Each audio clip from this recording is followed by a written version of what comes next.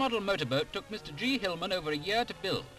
The internal combustion engine develops 1/3 horsepower and turns over at 5,500 revolutions per minute.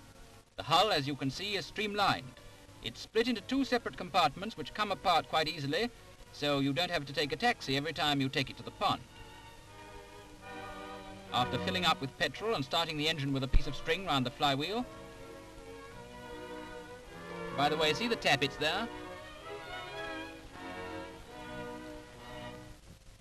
Off we go.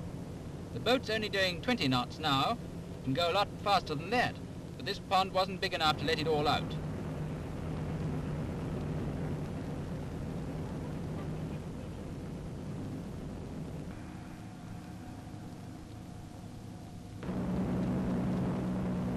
And talking about water, this apparatus is designed to overcome the difficulty of shooting water underneath a burning dockyard pier.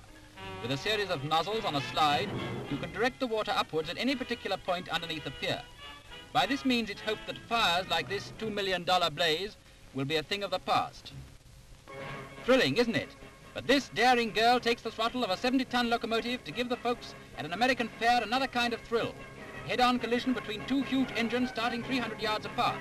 The 2 iron horses approach, while the driver jumps clear, getting out of the way in the nick of time. Look, they're running wild, picking up speed as they come towards each other for the inevitable smash-up.